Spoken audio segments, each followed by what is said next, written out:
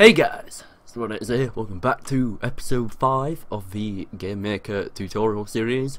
So yeah, yesterday I was kind of busy because my university referral submission handing date was today, and I had a lot of work to do, so I couldn't actually produce a tutorial. But yeah, what I've got planned for this week is Sprite Animation. Now, Sprite animation is a crucial feature within all video games that are like 2D based, but Sprite animation can also have an impact on 3D video games. So say for example, if you fire a gun, there needs to be an animation of that flame popping out of the gun in the first place, so that's where Sprite animation comes in. But yeah, what I'm going to be covering today is Sprite animation in GameMaker, and it's relatively easy to do. And I've just composed a small project here, and it's actually based off of my game I coded for my previous topic, or unit should I say, in my uni work entanglement. Now, I'm actually going to be reproducing this game. That's just one thing I want to point out. I'm going to be reproducing it in my own spare time using resources I've created pure myself. The problem was I can't actually commercially sell this game because I've produced it using resources that are technically owned by the college in a way, so I don't want to run into legal issues and like intellectual property rights, that sort of stuff. Anyway, yeah, down to the tutorial business stuff. I've got a tank here, and it's just an object, and it's got a basic sprite and a turret. In the create event, it creates an instance of a turret object, because that's a separately controlled object. And there's two other events: there's a step event and begin step event. Begin step event occurs before the game step, obviously, and step event is just as the step occurs. And these both execute code. So in the begin step, all it does is register key presses. So I've got W equals keyboard check or W, same for S, A and D, which I covered in the previous tutorial. So going back to the step event, we've just got some basic motion. So if the player, is pressing A, the image angle will be incremented by 2, and don't forget that, yeah, all things in computing work anti-clockwise. It's weird. So bearing in mind I'm pressing A on my keyboard, you'd think it'd rotate clockwise, but it actually rotates anti-clockwise, I believe. And yeah, else if D, oh, correct me if I'm wrong about that, by the way, but we'll test it out in a minute, so I'm not actually 100% positive about that. Yeah, else if D, image angle minus equal 2, so that's going to be decrementing 2 every time you hold D down, like in a game step. And then to do the motion of a tank, it sets the direction to image angle. Notice it down here, motion set direction speed, and then the speed parameter is W minus S, so that's if you're pressing both of them down, we're subtracting one another, but minus S means that you're actually reversing. So if you hold S, you reverse; if you hold W, you go forward. And obviously, to give that that vector magnitude, we're timesing it by 2.5 here, so that's actually setting the speed of the tank in a way. Going over to the object turret event, all this does is set the location of the turret every game step, in the begin step should I say, to the location of tank.x and y.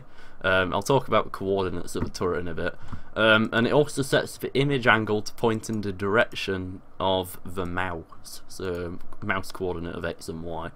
So I'll just hit play and run this for you very quickly, but we're going to get into the stuff in a minute. So yeah, I've got my basic tank, and it points the turret in the direction of my mouse, and I can control it with left and right on my keyboard. So yeah, and notice how I'm holding A, it's actually like decrementing, or incrementing, sorry, and yeah, like D is decrementing, so yeah.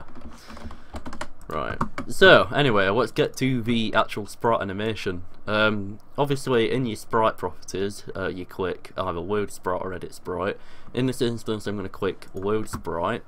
Now we're going to actually need 2 sprites to do this job, so what I'm going to do I'm going to duplicate the sprite, and it's going to be called SPR underscore tank underscore turn, like that. And it's going to be okay. Let's just get the forward tank sorted first. So to do animation, click load sprite, like that. And I've got the sprites already built here because I've pre-designed them. So just get your sprites. I've got 4 forward sprites and 4 turning sprites. Literally all they do is alter the caterpillar track location. So hit open on that. And then I want to click edit sprite. Notice how my center is actually slightly off, because that's depending on the direction of the tank itself. But to change the rotation of your sprites, just hit transform, rotate, and rotate them by 90 degrees. Hit OK. And that's basically fixed that. So now if we click edit sprite and then show preview, notice how it's an animated sprite. That's displaying it in 30 frames a second, but I'll change that to 60.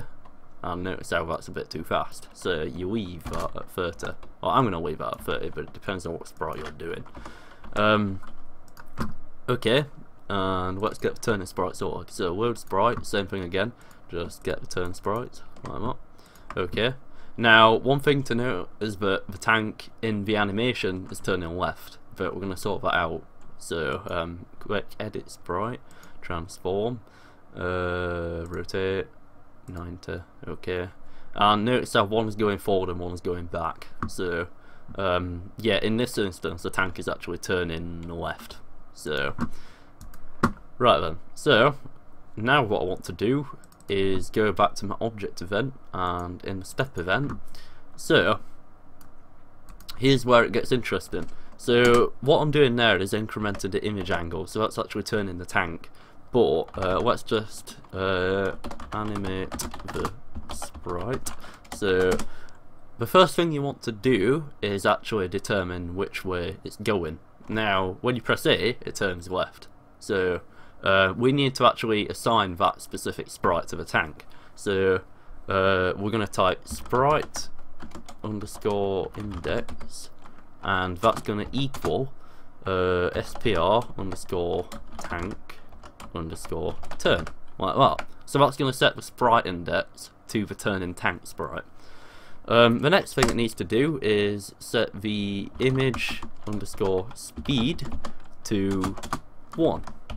Now what that do? Well, that's actually animating the sprite for us, and we also need something else in here. If you type else like that, open bracket, image underscore speed equals 0. So if you're not actually pressing anything, then that sprite will not animate. So that's what that's essentially there for. So that's setting the tank to turn. And we need to turn the other way now when you press D.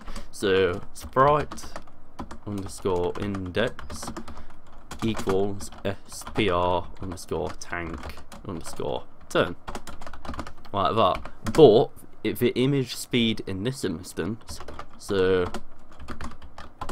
this is where it gets interesting, needs to be set to -1, like that, because that is reversing the actual sprite animation sequence, and that makes it appear as if it's turning the other way. So that's fine the way it is, and we also need something else in here. We need to put else if I believe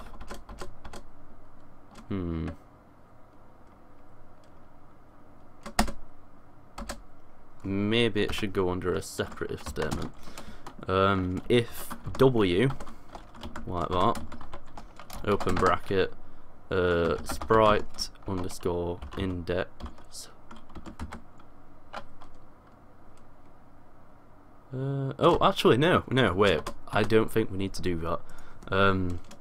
Just set that to sprite underscore index equals SPR tank forward, like that. What that's doing, that's setting the sprite index to tank forward, so it's not actually doing anything, like when it's like not, when you're not pressing a key, for example. Oh, right, sorry about what everyone, I just had to like look at my previous code I've written for this because it's not necessarily a problem with the code I'm writing, it's just the way I'm implementing it that was the problem. It was because, say for example, you hold two keys down at once, it doesn't know which one to select because it's going through a bunch of if statements.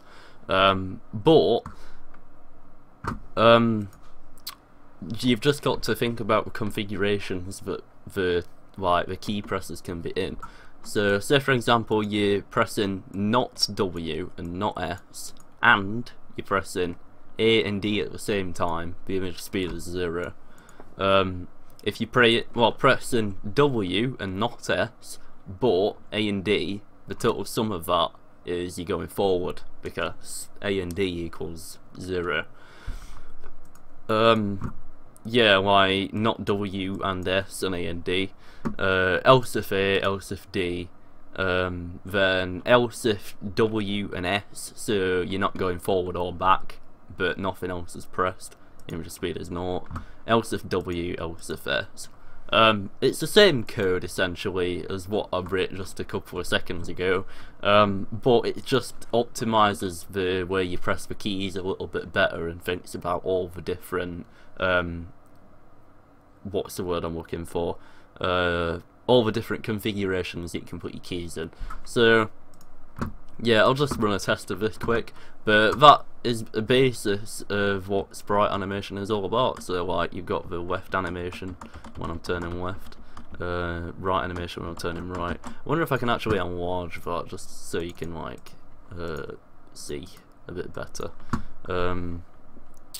Image underscore X scale equals 2.5 and image underscore Y scale equals 2.5. That's actually increasing the size of the sprite by 2.5 times. So I'll do the same for the turret as well in the create event. There we go.